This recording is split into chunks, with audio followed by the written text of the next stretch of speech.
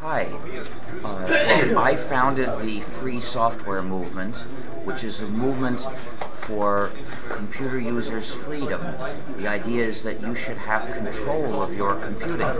If you use a proprietary program, that denies you control of your computing, and that's part of why proprietary software is an injustice. So, what does this say about software as a service? Well, software as a service means that you do your computing on somebody else's machine with his copy of some software, and you won't even have an executable copy of that software, which is even worse than using a proprietary program where you would have the executable but you typically wouldn't have the source code. So software as a service keeps you even further away from control over your computing, so it's absolutely no good and you should just never do it.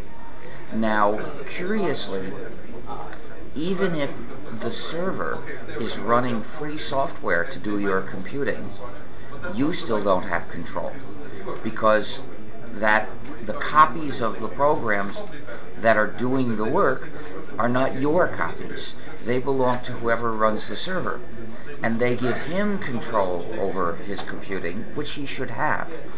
But and the same programs might be able to give you control over your computing, but in order for you to have that, you've got to be using your copy.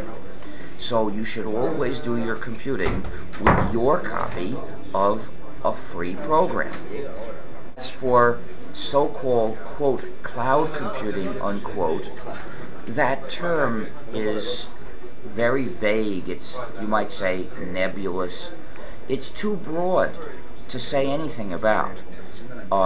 Now, people use it to refer to various different kinds of activities, and when people make statements about it, I would venture to guess that typically each one of them is thinking only of one particular scenario and using a misleading term to describe it.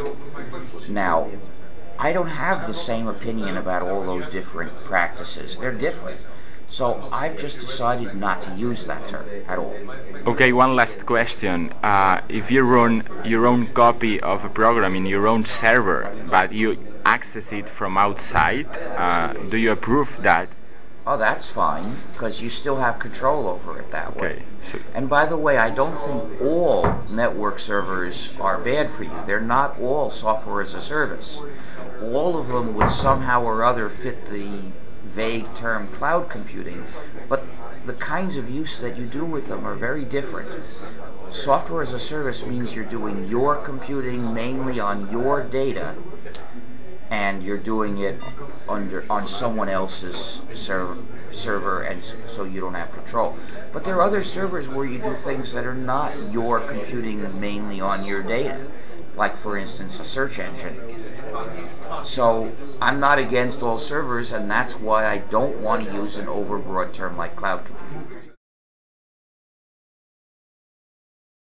Yo no recomiendo, yo no creo que sea seguro tener nuestros datos en server de alguna grande empresa, de alguna grande compañía, porque nuestros datos deben ser privativos de nuestra utilización. Por lo tanto, yo no tengo mis datos ni en correos electrónicos como Gmail y otros datos almacenados en servidores de grandes empresas. Yo tengo mis datos almacenados en mi ordenador y descargo a partir de un servidor de nuestra asociación. Por lo tanto, yo creo que hay una tendencia de las personas que no son tan expertos o no tienen una asociación para almacenar sus datos con privacidad, que se utilicen lo que sea el término correcto o no, la computación en nube.